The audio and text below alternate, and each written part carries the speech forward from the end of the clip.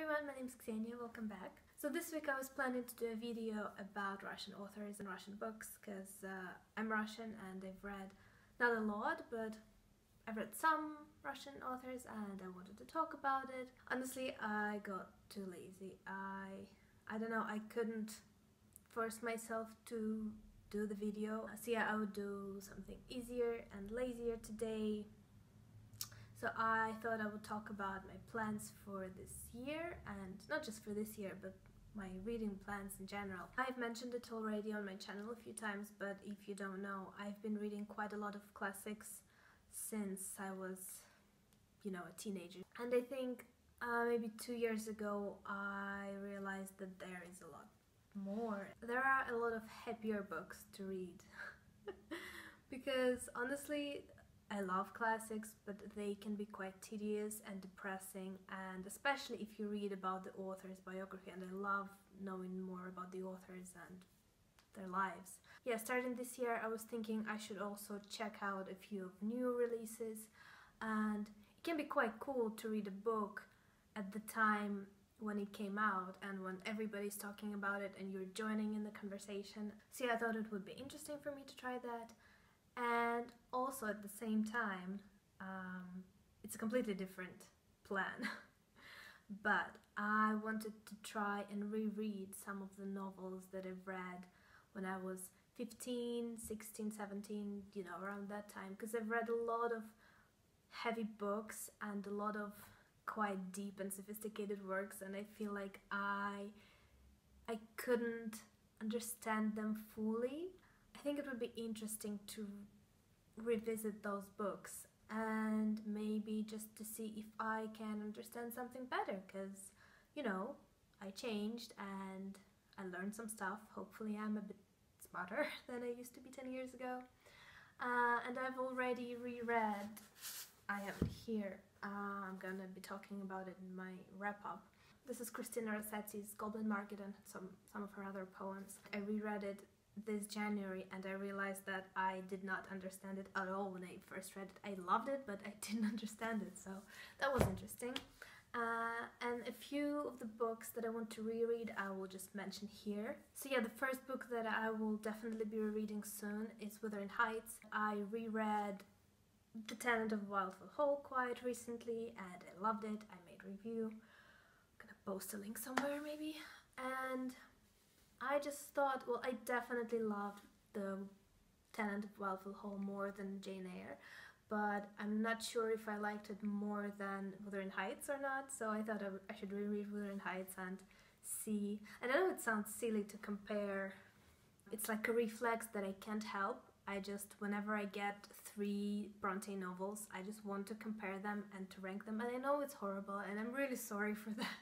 And I also wanted to reread Nausea and Other Works by Sartre, because I feel like I did not get those books at all, even though I really, really love them. I remember enjoying them so much. I'm very curious to reread and see what I think. Then there's Dubliners by James Joyce, a short story collection which I adored. I've read it twice in my teen years. I think I read it in school first, and no, I read it in university first.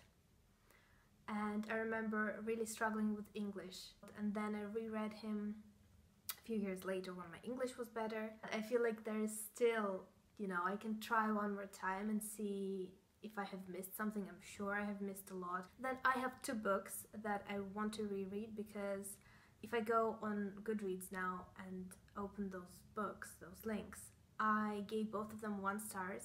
I have no idea why. I can't remember. I remember reading them, but I don't remember what was going on in my head. I don't give it easily. A book has to deserve my hate. And to those books I gave 1 star. So it's Heart of Darkness by Joseph Conrad, I think, and Cat's Cradle by Kurt Vonnegut. And I loved Slaughterhouse-Five a lot, so I'm curious to see how I feel about this book that I gave 1 star few years ago.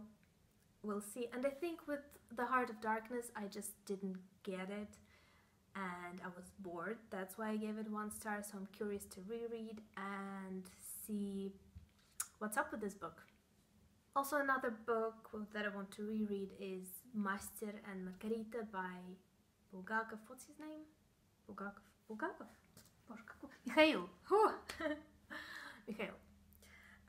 So yeah, Master and Margarita by Mikhail. Okay, I should check. Yes, by Mikhail Bulgakov. This is the book that I've read at school at 15 or 16, and I remember that it was really amazing, but I really tried really hard to dislike it because all of my classmates liked it a lot. And this is a whole other story of me being 15 years old. That was a long time ago. Like I said, hopefully I grew up a little bit and got smarter. So yeah, I'm curious to reread it now. And yeah, those are the books that I want to reread, but I feel like I won't get to all of them this year. So those are just my plans for the future, not necessarily for this year. And there's one more author that I want to reread, and this is Jerome Salinger. I have a whole other reason to reread him because, first of all, I've been rereading him maybe every 2 or 3 years since I was 14, since I first read Catcher in the Rye, and this is just like the thing that I do. But the main reason why I want to do it is because I feel like, well, The Catcher in the Rye gets a lot of hate. After reading this book, people don't even try to read anything else by Salinger, and this really hurts my heart a lot. And I definitely want to make a video about that, discussing it. I just thought that before I make a video, I should reread all of his novels. So yeah, this is what I will definitely be rereading quite soon, hopefully. And also I had another idea for my future reading existence, and it was to read, you know, those big, massive, huge books that have a lot of influence and everybody talks about them. So I thought I should read those books. And I love big books, I love getting through them. It's like a personal challenge. So in this list I have Moby Dick, Ulysses, War and Peace. By the way, I've read War and Peace in school, but I was 15, so that doesn't count. Middlemarch, Les Miserables, and what else? I think I have... Oh, and also Iliad and Odyssey by Homer. I have no idea if I will ever read it, but I feel like before Ulysses I should read that. Yeah, if you've read any of those books and if you love them, please let me know and cheer me up and make me read them, because I feel like I really need some encouragement for those books because they are quite intimidating. These are my goals for the future, specifically 2019. Thank you so much for watching, and I'll see you next time. Bye.